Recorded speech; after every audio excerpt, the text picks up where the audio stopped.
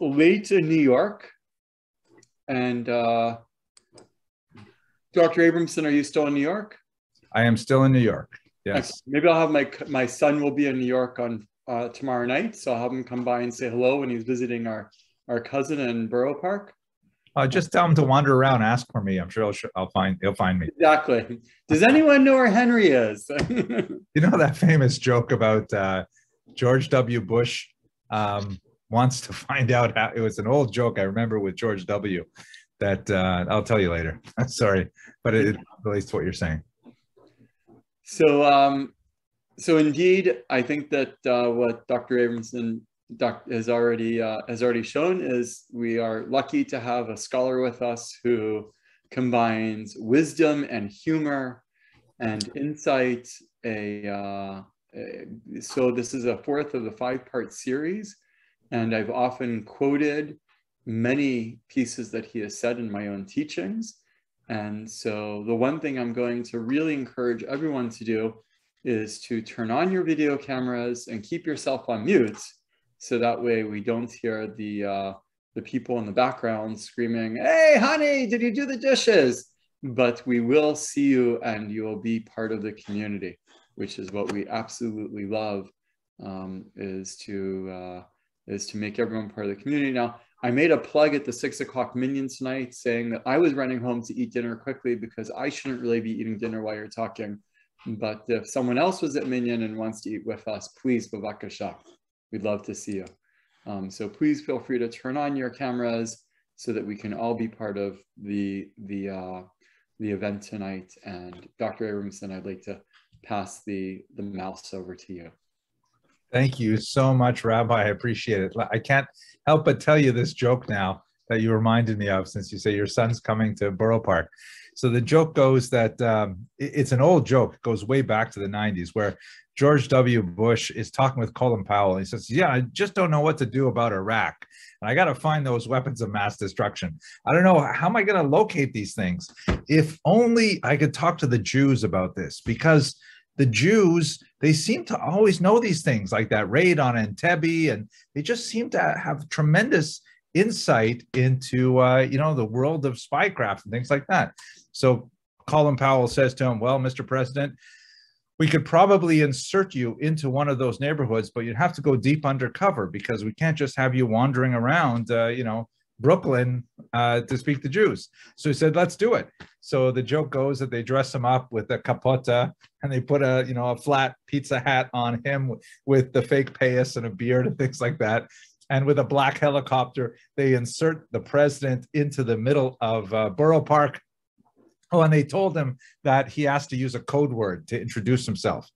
He shouldn't just walk up to people and start speaking English, because, he would give himself away right away. And if he really wants to find out how the Jews know all of these things in advance, he has to use the code word. What's the code word? He has to say Shalom Aleichem, right? That when he meets a Jew in the street, he should go up and say Shalom Aleichem. So they do it. They dress him all up, the capota, the tzitzis on the outside, the whole thing. Black helicopter drops into the middle of Borough Park, 13th Avenue, and he's walking around. He sees a few Hasidim standing in the street, and he goes up to them and he says, "Excuse me, Shalom Aleichem." And they turn to him and say, "Welcome to Borough Park, Mr. President. We've been expecting you." That's the joke. Okay, so let me switch to something that I actually should be talking about.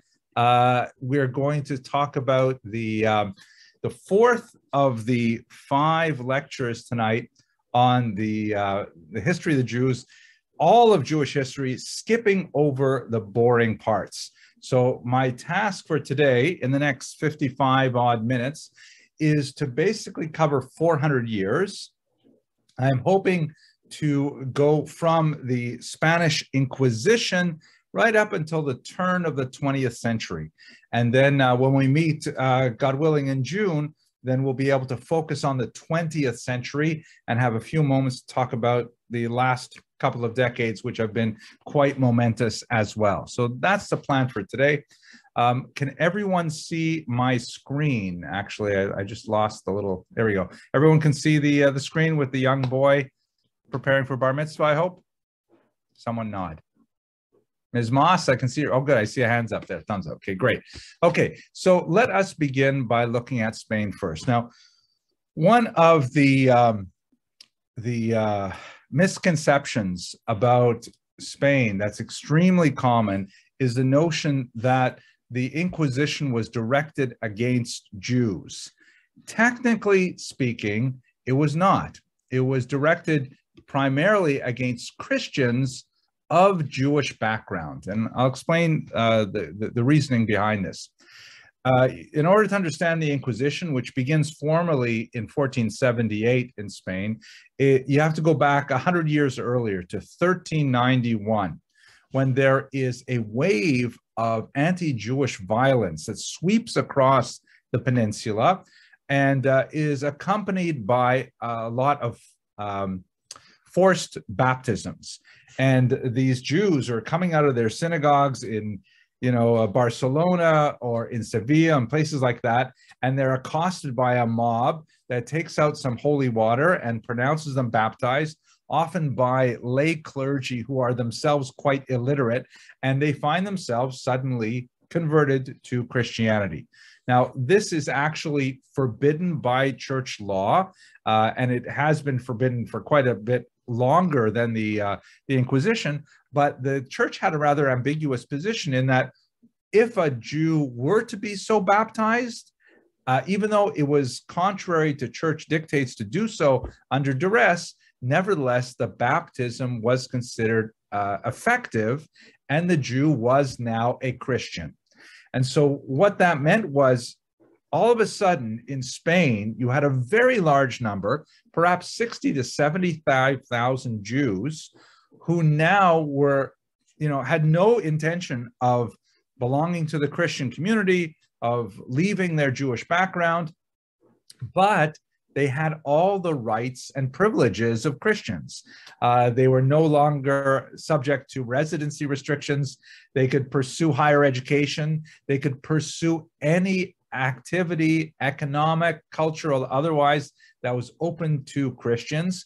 And over the course of the next century, Jews just flourished in Spain, especially those so-called conversos, or converts to Christianity, who were still going back to the Jewish neighborhoods, were still sending their children to cheder and buying at the local kosher butcher, but they were living otherwise, emancipated lives, and they were really, occupying higher and higher echelons in Spanish society. In fact, one of the great debates within the historiography of the Spanish Inquisition is, was it a reaction to religious impetus, that they were really upset that there were Jews who were not taking their new Christian status seriously, or was it really an economic type of struggle in which you had this strange population that was not taking Christianity seriously, who were beginning to occupy high levels of Spanish society?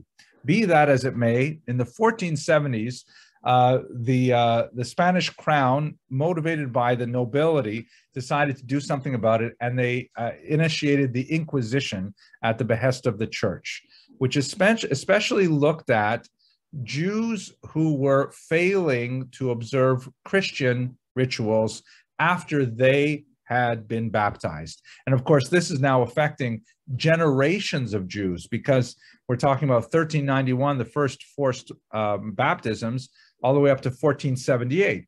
So it created this bizarre kind of environment in which people would report to the church authorities that they smelled the calzone at their neighbor's house being cooked, and their neighbor did not put pork in it.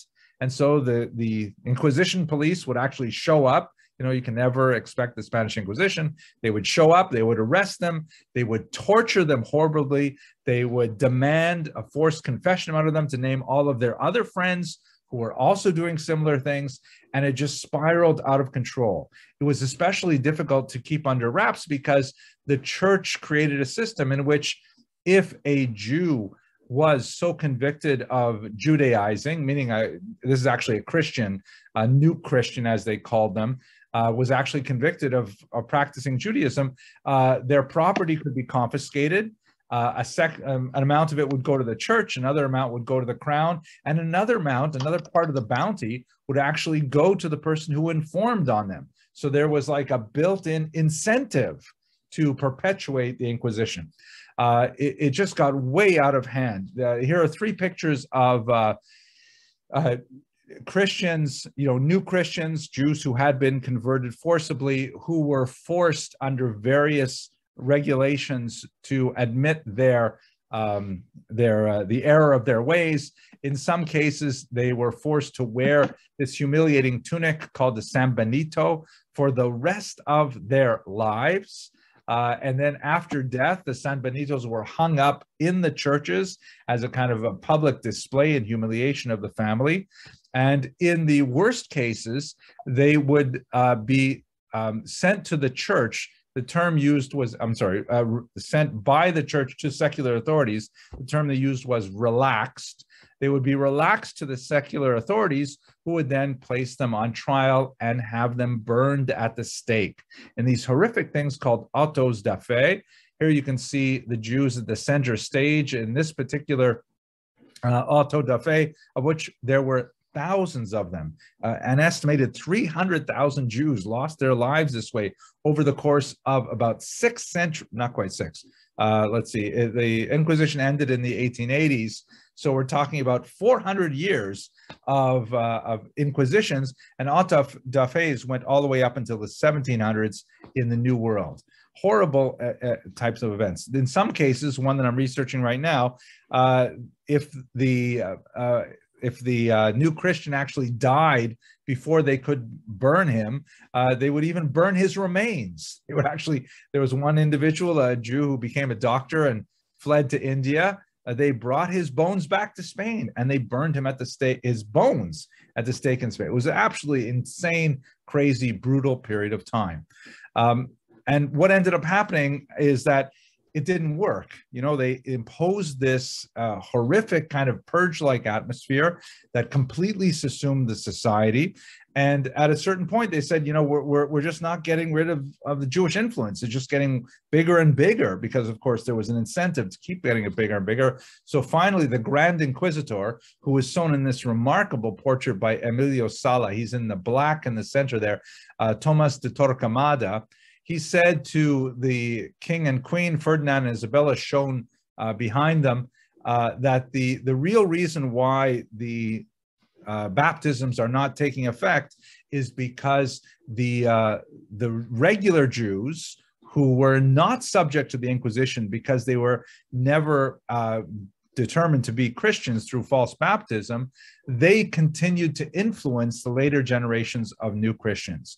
By the way, the derogatory term for these converts was marranos, which means literally pigs or swine. So that's usually not the term used by scholarship today.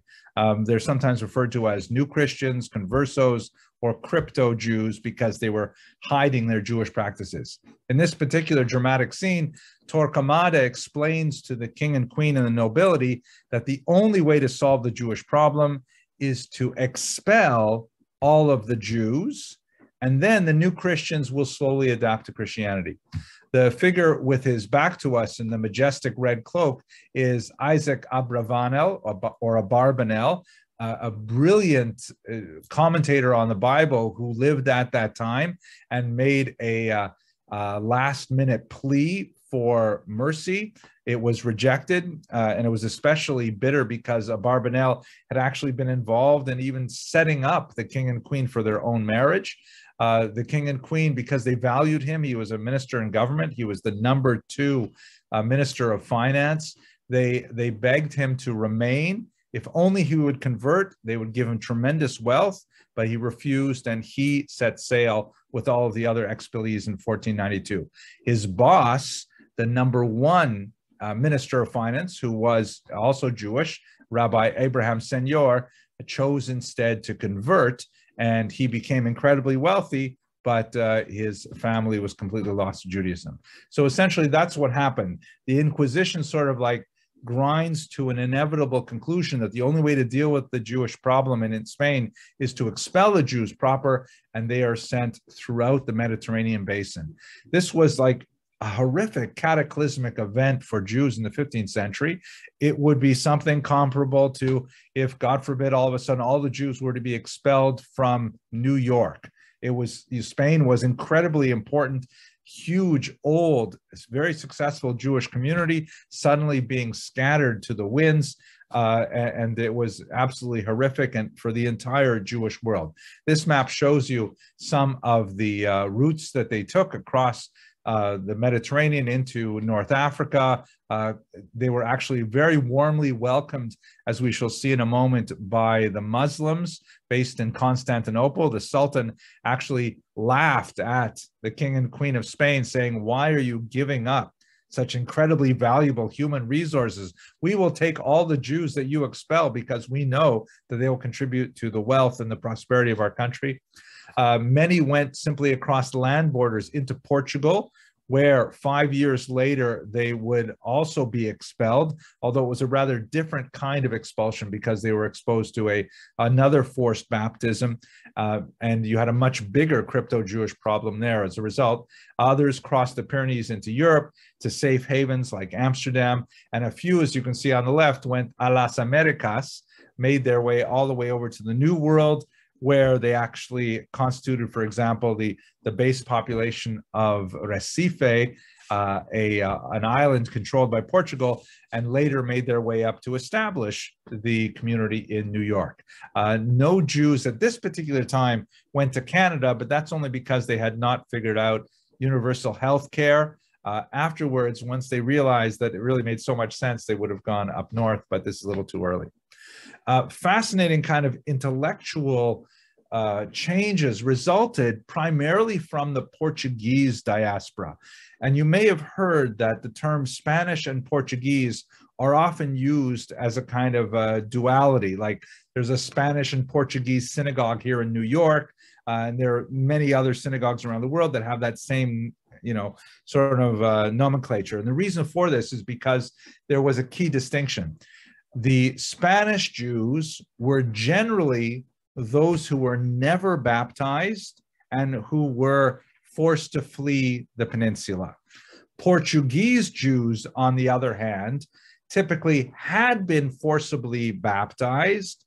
They had like the Christian driver's license that allowed them into any kind of institution they wanted, and they became extremely successful in international trade because they were not subject to anti-Jewish legislation, but they frequently readopted their Jewish identities once they felt, sometimes falsely, that they were safe from the reaches of the Inquisition.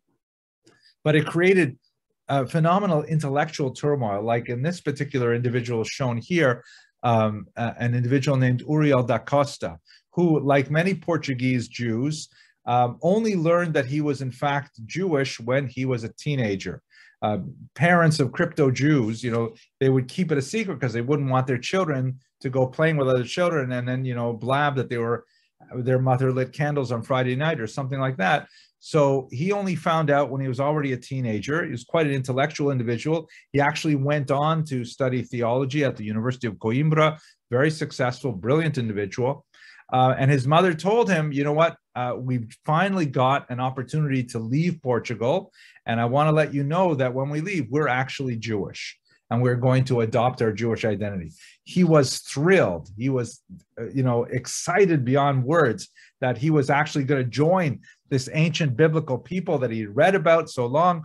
The problem was that because all Jewish materials, all Jewish teachers, all Jewish books were forbidden under the Portuguese Inquisition, he had really no idea what Jews were really like. He thought that they were like, Abraham and Moses, and they were like, superhuman figures. So when they finally got to Amsterdam, he was like incredibly enthusiastic, and he was a big Baal Tshuva, as it were. He was like flipped out, to use the terminology that the young people use.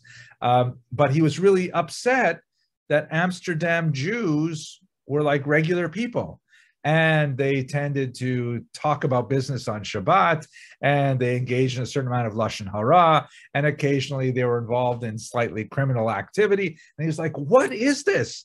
You're all Jews. How can you behave like this? And he got into more and more trouble. he was he probably had, you know, it's hard to diagnose 400 years later, but he probably had some kind of deep mental illness. What ended up happening was he actually published a book criticizing the Jews from within, well-meaning, but, you know, definitely landed like a lead balloon. And he was excommunicated 3 times from the local community. Each time he begged forgiveness to be allowed back. And they eventually said, okay, listen, but Uriel, you got to stop this crazy self-criticism. You know, we don't want to look bad in front of the non-Jews among whom we live. Just keep your criticism, you know, quiet. At the 3rd reacceptance, the Beit Din in Amsterdam said to him, Uriel, this time, you know, is already too much. We will accept you back, but we're going to require you to recite a public confession in the synagogue. That's what's shown here in Maurice Gottlieb's work. You will be flogged, and this was a symbolic flogging with like a shoelace, not like with leather whips for pain, but it was meant to be humiliating.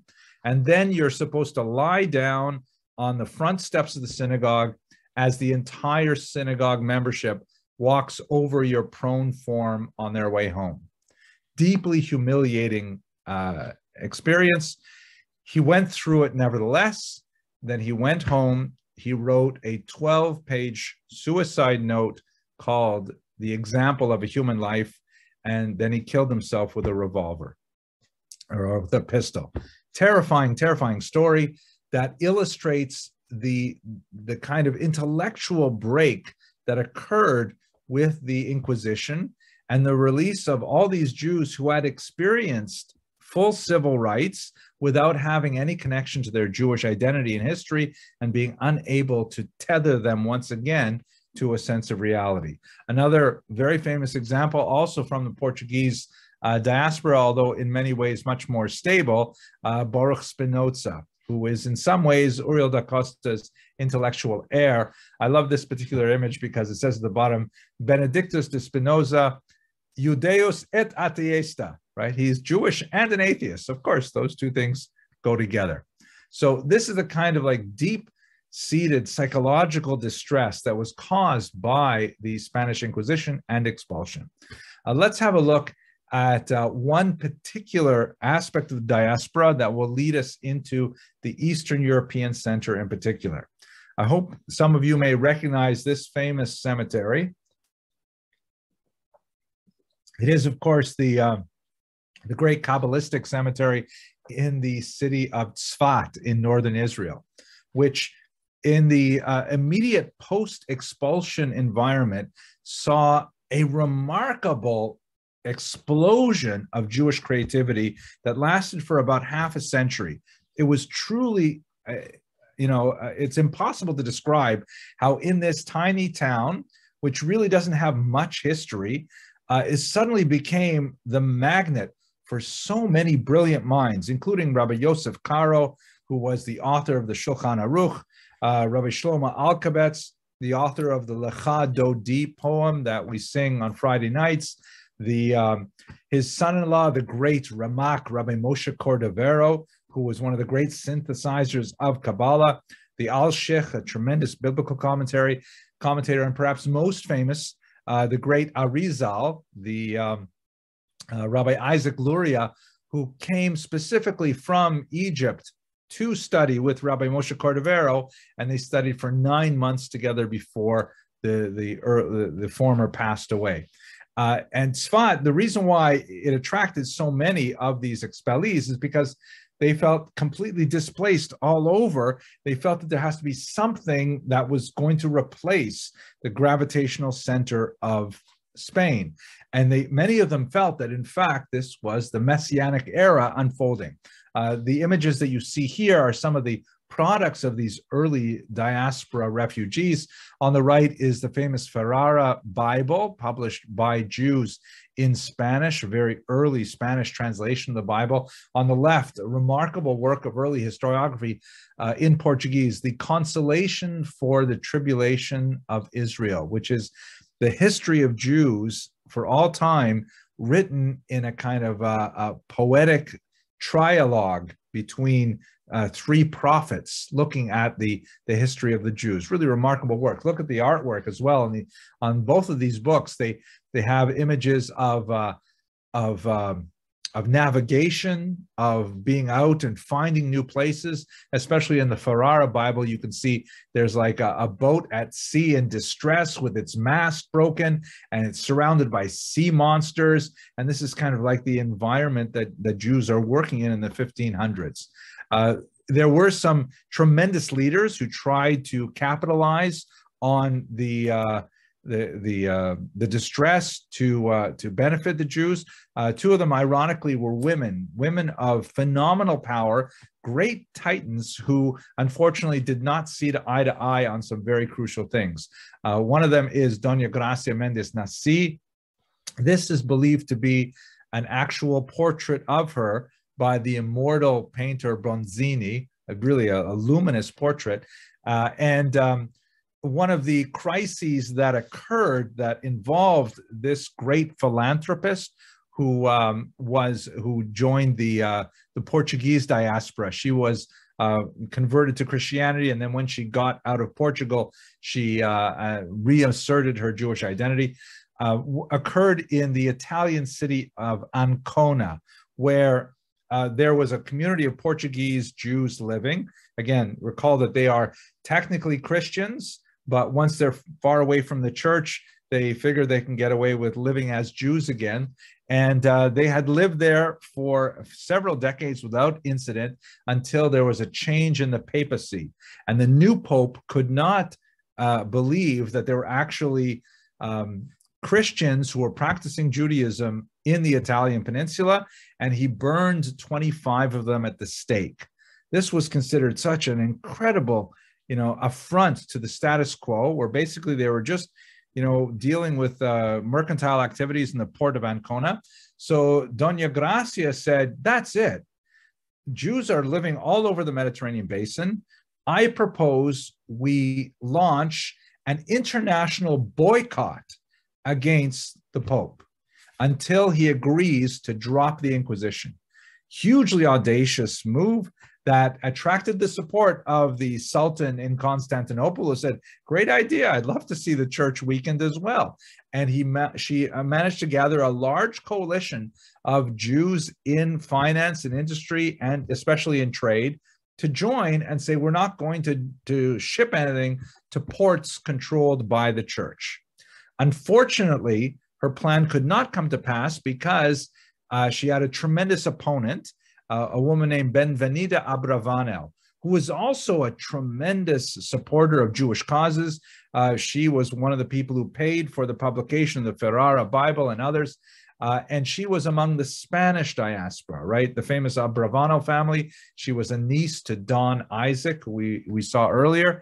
And she said, no, we can't do that because we have so many Jews living in church lands. If we are to antagonize the Pope, he may take it out on those Jews. And so she opposed the boycott that Doña Gracia had proposed. And ultimately, between these two very powerful, wealthy women, the plan ended up not succeeding. There's a lot more to say about both of these women in particular, but I just wanted to highlight the unusual role that women played in the 15th century in particular, because of the great upheaval and the change in status of so many families. It became possible for talented women, especially women of means, to assert themselves in leadership roles, which had never been the case before. Incidentally, this is also a Bronzini, the same artist who painted the other one of Doña Gracia. Unfortunately, this is not a portrait of Benvenida Abravanel. I wish it were. It's actually a portrait of her student, because Benvenida was such a cultured woman that the royal family asked her to teach etiquette to their young daughter. And they felt that learning from an older Jewish woman would be the best way for their daughter to learn proper manners. And if you think it is really inappropriate for me to show a picture of a student rather than of the teacher, I have to say it happens to me often, where often my students will use pictures of my students and they'll say it's actually me. And there is a striking resemblance. You know, it's really hard to get away from it.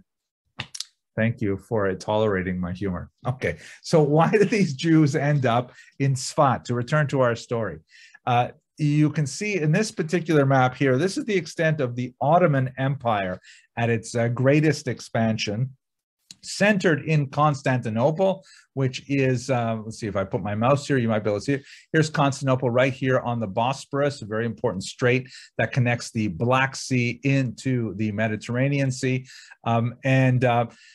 Sfat is here in the north of Israel. They had just taken over this region in the 1500s, and the Sultan opened up the region to Jewish travelers and traders in textiles in particular. So you combine this sudden opening of a new trade route with very beneficial tax laws, and you have this massive expulsion of Jews from the peninsula, the Iberian Peninsula, and many of them were drawn specifically to Tzfat. There was also a kind of a spiritual tourism going on there because the graves of many Talmudic figures are buried in that region. It's near Meron, for example, where Lag BaOmer is typically celebrated. We're almost up to Lag BaOmer now. So many Jews traveled there to visit the graves of the righteous and things like that. And what especially was associated with this region was the explosion of Kabbalah. It was, you know, perhaps the greatest period of creativity in Kabbalistic thought since the ancient period, since the 13th century with the Zohar. This was a period of phenomenal creativity, which we still, you know, we feel the reverberations even today with, for example, the Hasidic movement. In very brief terms, what's going on here? The primary driving energy in the Kabbalistic world of Tzfat at this time was the fact that the Ramak, Rabbi Moshe Cordovero, himself the child of Portuguese refugees, he was the first thinker to actually systematize the rather haphazard, crazy, diverse texts that comprise the Kabbalistic canon. He wrote a book called Pardes Rimonim, the Orchard of Pomegranates, which was, you know, just compared to everything else, a really straightforward guide to how God created the world and how God maintains the world even today. It's expressed in particular with this particular diagram called the Eitz Chaim, the Tree of Life, which essentially is kind of like a refraction of light through a series of filters. The metaphor that is used in the Kabbalistic literature is like, if you can imagine that God wanted to create the world, but how do you create a finite world if you are an infinite being, right? If God is infinite, where is there room for any finitude within infinity? It just doesn't make sense. So they argued that God, as it were, shrunk himself. It's a process called tzimtzum, kind of like I imagine an amoeba sort of opening up a vacuum within the cell structure. And then God reinserted slowly a little bit of divine light into that vacuum, which created the physical world in which we live. However, again, breaching this philosophical divide between infinity and finitude is extremely difficult. So the metaphor they use is pouring hot oil into clay vessels. You pour the hot oil into the first clay vessel, but the heat of the oil is so overwhelming that the vessel shatters, and then the oil mixed with the pieces of the vessel fall down and are caught by a second vessel, which also shatters, falling into a third vessel until you get to the 10th vessel, at which point the oil is so contaminated by the pieces of broken vessels that it has cooled down and it can actually maintain a stable state. We live in that 10th level. That is a mixture of that hot oil, meaning the divine energy, and physicality that's all mixed together. Now, the Ramak posited this as kind of like God's divine plan for creating the universe, but his student, who ultimately eclipsed the teacher in fame, and in popularity, the Arizal, he said that all of this was some kind of strange cataclysmic accident, that it was not meant to be this way. I don't really understand Kabbalah. I'm just trying to explain it as best as I understand it. But that this was like something that created a huge tear in the fabric of the universe. And the big difference between the Ramak and the Arizal in this regard is that the Arizal's Kabbalah comes with an imperative, that it is the job of a Jew to go throughout this physical world, find those sparks of holiness in every bit of materialism, and then elevate those sparks so they may rejoin the the cosmos and ultimately bring about the Messianic era. This kind of like urgency and imperative mood in the Arizal's Kabbalah is what essentially set the Hasidic world on fire, and they rely very heavily on the Arizal's conception of the universe.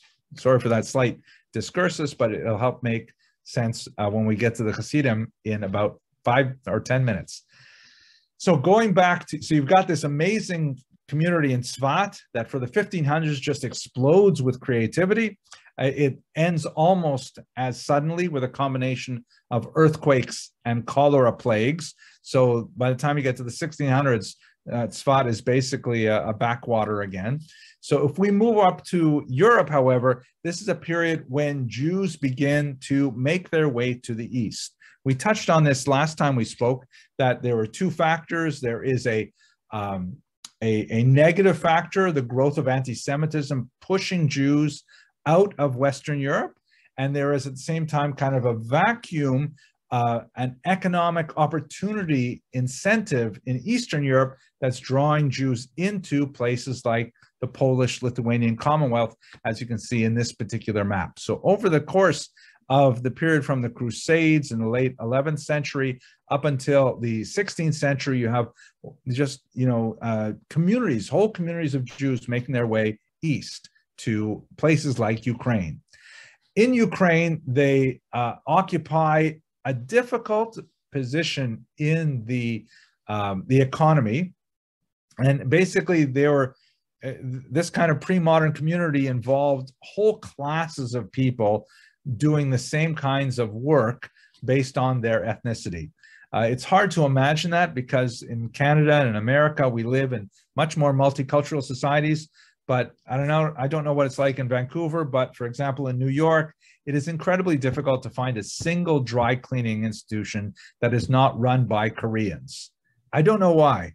Maybe in Korea, they're incredibly clean. They clean their suits every day. But here, it just seems to be kind of like a ladder migration thing that every dry cleaning institution is run by Koreans.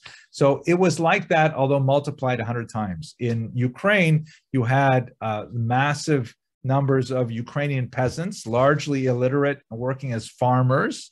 You had the Polish nobility, who were typically far away, big landowners, and they hired the Jews to manage their properties, to charge all kinds of taxes and fees, to get the income out of this primitive economy and then transfer it up to the Polish nobility.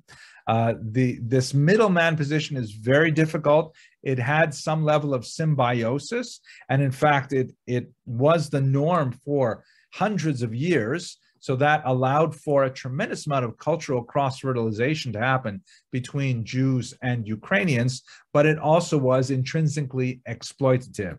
One example of this is this 1928 illustration here of a krechma, a typical Jewish inn.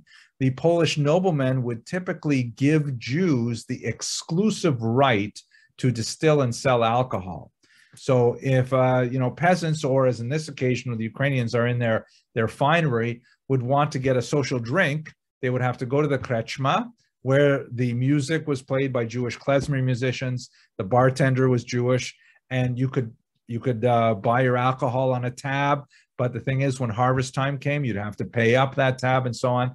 And this is kind of something like a difficult situation where, there's lots of room for abuse, which actually happened. But At the same time, it is a necessary service to the larger community. Nevertheless, in the 1700s, it erupts in violence, led by this man, Bohdan Khmelnytsky, one of the most paradoxical and problematic figures in Ukrainian Jewish history. He is viewed correctly as a horrible anti-Semite and pogromist, because in his rebellion, which was principally directed against the Polish Catholic noblemen, he attacked Jewish middlemen communities, which were fundamentally much closer and much more accessible than the Poles to the north.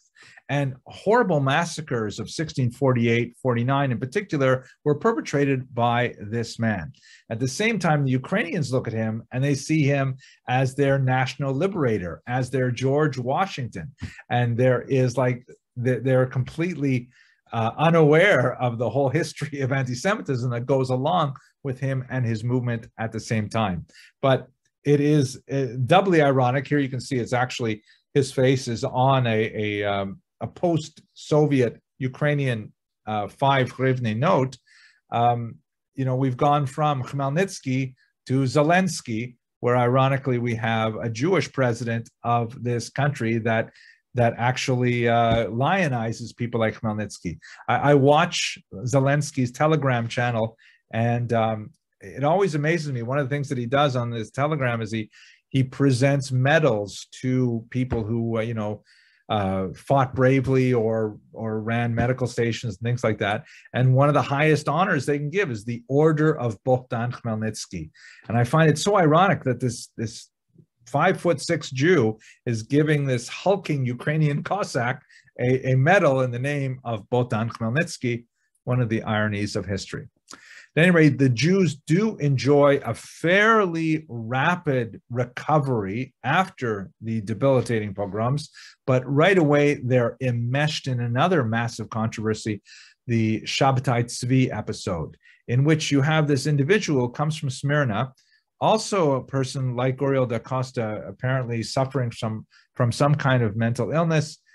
You know, hard to do any kind of diagnosis, especially because I have no training whatsoever, but it sounds a lot like something like bipolar disorder or a manic depressive type of disorder, where he would go through phases where which he called illuminations, where he believed that he could levitate, he believed that he had superpowers and things like that.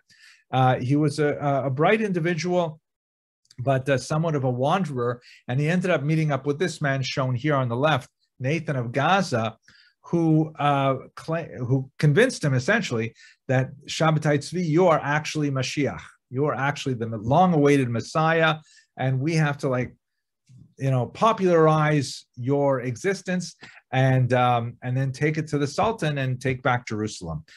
This was incredibly successful all over Europe. Jews were ready for this message, so much so that it attracted a lot of attention in the non-Jewish press. This is a non-Jewish woodcut that describes Nathan of Gaza leading the 10 tribes of Israel from their exile back to the land of Israel. And, Shabbatai Tzvi went along with it. And for a period of about 8 years, he actually acquired a very large following. Finally, though, he went to the Sultan and said, here I am. I'm the long-awaited Messiah. It's time for you to give Jerusalem to me so I can initiate the Messianic period. And the Sultan said to him, not directly, he didn't even want to meet with him. He sent him by emissary, that he wasn't going to do that. And he said to him, Shabsi, do you mind if I call it Shabsi? He said, I will instead offer that you can keep your head on your shoulders as long as you convert to Islam. And to the great disappointment of his followers, Shabbatai Tzvi accepted that offer. He converted to Islam, and the vast majority of his followers, many of whom had sold all their possessions and their property in order to follow Shabbatai Tzvi, they ended up having to go back home penniless and try to rebuild their lives. A small number of them, however, thought, wait a second, it's kind of like a political movement that when things get so crazy, people actually double down and say, no, QAnon is real. And they said, if Shabbatai Tzvi, the Messiah, converted to Islam, then that must mean that we should convert to Islam too. And so a significant small minority of his followers actually converted to Islam. They were known as the Dünme, and they persisted right up into the 20th century, very active in particular in Turkey and politics and so on, continuing to have their impact. But the combination of the great Kabbalistic revival and the disappointment of the failure of the Shabbatai Tzvi movement seems to have contributed to the growth of a much more lasting Jewish reform movement, that of the Hasidim. And here you can see Hasidim in my neck of the woods here in Borough Park, where George Bush will be visiting later. Amazingly, research done by my colleague, Professor Moshe Rossman from Bar Ilan University, was able to discover the actual tax records of the founder of Hasidism, a man named Israel ben Eliezer, the Baal Shem Tov. This is actually one page of the tax records of his town, Medjugorje. And the Baal Shem Tov preached a kind of much more popular Judaism that was far less text-based, was much more about the gestalt of the joy of camaraderie, of alcohol, of singing and dancing. And it proved to be an extremely popular way to think about an individual's Jew's relationship to God and to community. And it became extremely important in the region of Ukraine in particular. I would like to be able to talk about it in much greater detail, but we've got a lot of history to get through. Here, however, is a map from a delightful book called The Historical Atlas of Hasidism that shows the spread of the teachings of the Baal Shem Tov through his primary disciple, the Maggid of Mezerich, which resulted in the great Hasidic movements that are extant today, including Chabad, which is one of the students of the Maggid was the Alter Rebbe of Chabad. However, the Hasidic movement was not without its critics, which coalesced around this institution, the Yeshiva of Volozhin, that was located in Vilnius, or in Lithuania, near Vilnius. Led by the famous Vilna Gaon, the great Talmudic giant, there was a series of bans of excommunications placed on the Hasidim for a whole host of charges, some real, some imagined, but arguing that they were essentially twisting Judaism out of where it meant to be, that they were ignoring the study of the Talmud, that they were engaging in raucous behavior that was completely inappropriate. The Hasidim struck back with their own counterbans, and there was a huge controversy in which, at its worst, they were literally throwing each other in jail because they would report to the Tsar, hey, these new Hasidim, they actually are anti-Russian. And the Tsar would say, is that so? Well, let me arrest them and let me put them in jail. And the same thing happened to the opponents of the Hasidim, who acquired the name Mitznagdim or Misnagdim, meaning the opponents, because they opposed Hasidism. But what ended up happening was that in the early 19th century, when they realized that they had a much greater threat coming from the West in the form of the Haskalah, they both sort of like said, hey, we've got to calm down. And they eventually formed a rapprochement that persists to this day. Meanwhile, in Russia as a whole, much of the early Hasidic movement took place under Polish rule, but it transferred to Russian rule from the 1770s onward. This woman on the left, the Tsarina Catherine the Great, Catherine II, she conquered Poland and suddenly found herself owning the territory with the largest single concentration of Jews in the entire world. Russia itself was free of Jewish population because in the year 1479, there was a scandal in which a member of the royal household converted to Judaism under the influence of a Jewish doctor who was active in Moscow. And after that, the Tsar said no more Jews allowed in Russia at all.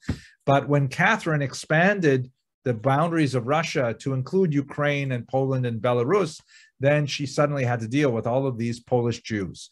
Many of her staffers, including the church, were saying, well, expel them as well, send them further west. We don't want the Jews. But on the other hand, the economics of including the Jews proved to be really quite attractive. So she created a compromise. She established this region, which has the strange English term, the Pale of Settlement. I don't, you know, it's probably derived from English history, where they use that term to refer to the boundary with Scotland, but in Russian, it just simply reads the region of settlement. This is an area where Jews were allowed to continue living. And although in Catherine's time, it was considered a great compromise that was for the benefit of the Jews, because they essentially were not displaced by her conquest. They couldn't enter Russia, but they couldn't enter it before either. However, 100 odd years later, it was eventually regarded as a kind of a huge ghetto, where later Tsars would impose horrific anti-Semitic legislation that was extremely noxious, and it was like the world's biggest ghetto by the time you get to the turn of the 20th century.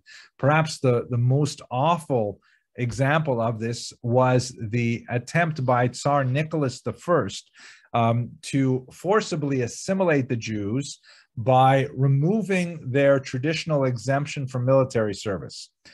Jews, being essentially, you know, foreigners in many of the countries in which they lived, with a very distinct culture, distinct language, of course, a distinct religion, frequently would simply pay a much larger tax load, and they were exempted from military service. This was a very common practice throughout the Middle Ages, and that was the custom in Russia as well. Let us not forget, by the way, that joining the military in Russia in the 1800s was a career choice. The term of service was 25 years long. So typically it would only go to like third sons who had no chance of gaining land from their father, or they didn't want to join the church, so they would join the army. But for Jews, this was a death sentence. They were separated from the Jewish community, no kosher food, no Shabbat, nothing. So Jews always paid the tax. And what Nicholas I did is he said, you know what? The army is the best way to assimilate the Jews. So I'm going to remove that exemption, and we will take Jewish boys into the army as well. And knowing full well that by the time a Jewish boy is 18, he's already, you know, had a bar mitzvah. He's already probably married. He's already, you know, had his first egg roll. There's no way that he's going to go and abandon his Jewish identity easily. So therefore, he allowed the taking of Jews from the age of 12. These were the so-called Kantonisten, because they were taken and put into a military school called a canton. And after serving there for 6 years, then they would have their 25-year sentence. And this is a scene here, a 1980 painting that depicts the seizure of one boy from a family, which was, you know, a terrifying event. And it is the reason why so many Jews fled Russia, because they did not want to serve in the Tsar's army. That's actually one of the reasons why my Zedi, Oliver Shalom, chose to leave Lithuania, was because he certainly did not want to be conscripted to fight the Japanese in the Russo-Japanese War. There was also another way out, that if you did not want, I think someone should just adjust their mic. I think find out where that noise is coming from. Here it is. Let's try that. The way to avoid conscription was to agree to put your child in a official crown school run by the Russian government, which was essentially just another conversion factory, which was staffed by Orthodox Russian priests and so on. So Jews had to expose their children to the risk of the army or the risk of the propaganda of the schools, and it was a very terrible time. You can imagine how this would contribute to their displeasure and ultimately to the revolution. Okay, wow, we're rushing along. I have 4 minutes left to get us through the last bit. If we have to, I'll just squeeze some of the end of this presentation onto next week's presentation, but I'll end within 4 minutes. Here's a map that shows you the concentration of Jews around the year 1750. You can see that they tend to be concentrated towards the east, but there's still some significant population in some of the larger European towns like Amsterdam, for example, Berlin, and so on. there's a huge amount of intellectual ferment happening in Western Europe, led by a man like Moses Mendelssohn, who argued that Jews should be emancipated. They should be given equal rights without having to convert to Christianity, which was otherwise the only way that they could gain any foothold in European society. This related to denominationalism, as German Jews in particular tried to find ways to articulate their Jewish identity in such a way that they could gain political benefit through emancipation without totally sacrificing their Jewish identities. On the left, you see David Friedlander, who is one of the students of Moses Mendelssohn, who argued that Jews should actually undergo a kind of dry baptism, meaning like nobody really takes it seriously anyways, so we should all convert. And but you know, it'll be like the Spanish period where people will know that we're still actually Jewish. On the other side of the spectrum, you have Samson Raphael Hirsch, also from Germany, who said that no, what we should do is just carefully draw the line between what is halacha, what is actually Jewish law, and what is custom. And when it's custom, then we can deal with it differently in order to adapt ourselves to German norms. In the middle, you have Zacharias Frankel, who is associated in particular with the conservative movement. Basically, the reform movement, I haven't shown you, but a man named Abraham Geiger is especially associated with that. The reform movement says essentially we should reform Judaism to make it more acceptable to the societies in which we live, which entailed a lot of major changes. The neo-Orthodox under Rabbi Samson Raphael Hirsch said, no, you've got to stick to the tried and true Bible-thumping Judaism, but around the edges, maybe we can do something. Zacharias Frankel tried to find a midpoint where he essentially agreed with the idea of reform, but disagreed heavily with the pace of reform, which he felt was just rushing headlong into assimilation. He particularly objected to the abandonment of Hebrew in the scripture and the liturgy, and that's when he said, you know, we've got to create something different. He created something called historical positivist Judaism, which would ultimately result in the conservative movement as it's known in America. So just to conclude where we are, let's go to France and emancipation, and then we'll wrap it up for the night. I'll stick around for a few questions. France was actually the first country to emancipate the Jews. They had enshrined in their 1789 revolution this wonderful statement, the Declaration of Rights of Man and Citizen, when a revolutionary named Marie Gouze said, wait a second, shouldn't we like phrase this in a universal that includes women? And they said, no, we're only talking about men. It's kind of the limits of the revolution there. But the Jews said, hey, what about us? We should be included in this too, right? Liberté, égalité, fraternité. What's wrong with us? So the French at first said, well, you know, we're not quite prepared to do that. There were two main types of Jewish communities living in France at the time. In the south, you had the Jews of Bordeaux and Bayonne, who were Sephardic, who were French-speaking, who were much more acculturated to French norms, dressed like Frenchmen, had a diverse economic profile and so on. But in the Northeast, you had this mass of Yiddish-speaking, ultra-Orthodox Jews who were more foreign to the French sensibility. So ultimately, the French said, okay, in 1790, they said, we'll give emancipation to the Sephardic Jews, and we're going to think about the Ashkenazim. But ultimately, they had to say, yeah, I guess we have to give it to the Ashkenazim as well. So in 1791, all the Jews of France were immediately emancipated. And as you might expect, all of these Alsatian Jews were like incredibly well poised to certainly take advantage of their heightened levels of literacy and numeracy, and they started dominating the economy. So a lot of people complained to Napoleon a few years later, and Napoleon said, well, wow, we can't have this. Why don't we talk to the Jews themselves? What do they have a body that we can address? And his advisors said, well, there was this great body called the Great Sanhedrin, but it has not met in 1800 years. Napoleon said, that's nonsense. Let's bring it together, and we're going to ask the Jews some questions. I love this picture here, which Napoleon is depicted as a kind of a Caesar-like figure. He's holding the tablets of the law, and he is raising up the fallen Judaism. And you can see in the background the menorah, of course, and the Judean desert. He really had kind of like messianic images of himself.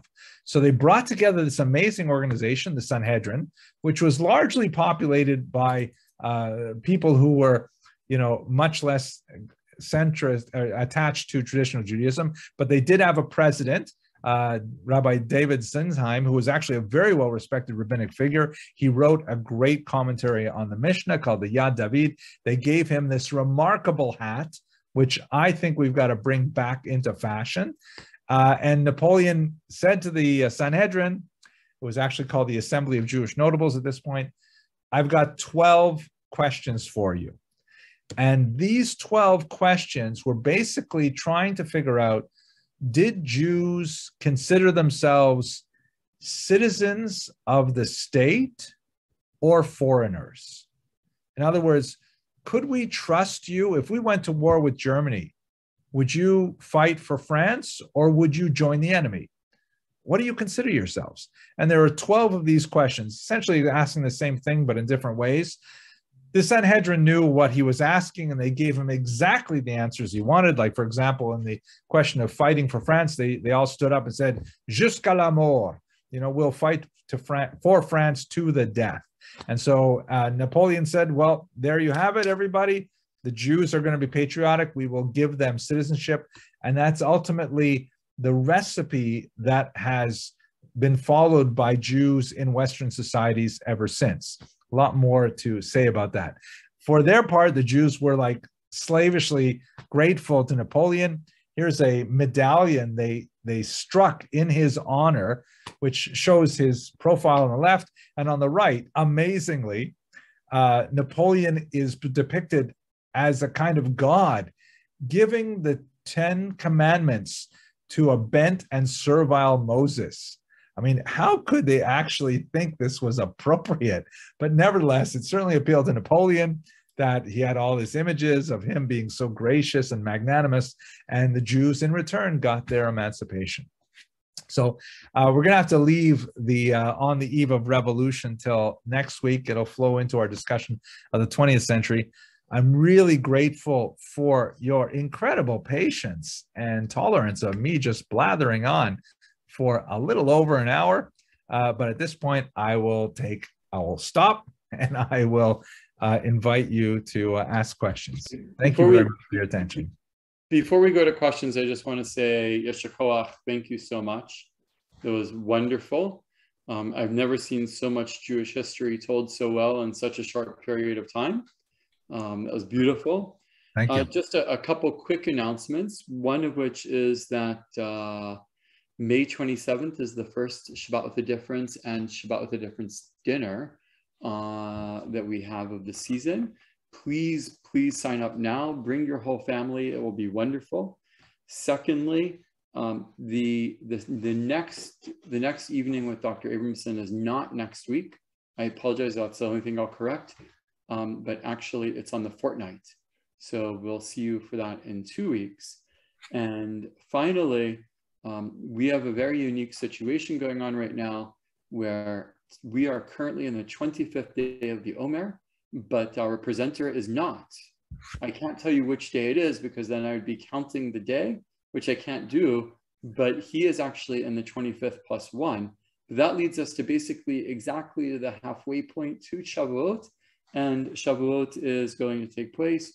Our evening program for Shavuot with Temple Shalom and Harel, learning about the food, learning about Jewish food, their halachic and cultural backgrounds, with, of course, samples, will take place on June 4th, including cheesecake, kosher wine, gefilte fish, and challah. So please join us for that. And we have a question actually in the chat box. And I prefer to just do questions either in the chat box or one of which was, we're going to go back in history to Spain. And the question was asked, did the Jews of Spain speak Ladino? And can you explain the origin of the language and what happened to it after the Inquisition?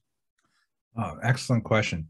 So the Jews of Spain actually spoke a a series of languages which were all, related, but they tended to speak the regional languages. So Castilian, for example, and Provençal, and whatever the regions in which they lived. Ladino essentially, and let's remember, we're talking now about the period of Shakespeare. So language in general is not really well defined and standardized throughout Europe. So there are many, many Spanish dialects that are being spoken, and Jews are across the board. But Castilian would definitely be the most significant dialect. Ladino is, ironically, kind of a standardization of these dialects when Jews are in the diaspora, the Spanish diaspora, as they're coming from different parts of the peninsula with very different dialects. They've got to kind of come together around one rough standard, and that became Ladino. You don't have the same phenomenon happening with Yiddish, where there are multiple dialects of Yiddish, but because the Jews simply stayed within their boundaries, there was no reason to kind of like find a central standard Yiddish. People call it Lithuanian Yiddish, but that's not necessarily because the Lithuanians were the dominant group and the majority dialect. It's just that they were the first ones to actually sit down and start standardizing the spelling, the orthography, and things like that. So Ladino essentially develops in the same way from the Spanish exiles in their diaspora. A very good question being asked. Did the Spanish economy suffer once the Jews were expelled? Absolutely. It was incredibly difficult. And in fact, it's a very messy situation because the Jews were debt holders, and the debts that they had to pay back to Spain were not easily acquired, and the debts that had to be paid to Jews in order to reimburse the throne for monies that they had advanced earlier. There are all kinds of messy situations involving the Jews, so much so that with especially wealthy landowners, Jews, they had to figure out things with them after they had been expelled. So it definitely caused the Spanish Empire to tank. Well, it is already 11:10 your time, so I think we will say Toda Rabah. Thank you very much. And despite the fact that it is almost bedtime or beyond your bedtime, again, fabulous. Thank you. Thank you, and we look forward to learning with you on the fortnight. Thank you very much. It was great to speak with you all. Have an excellent night. Thank you. Wonderful talk. Thank you. Thank you. Night. Thank you very much. Thank you.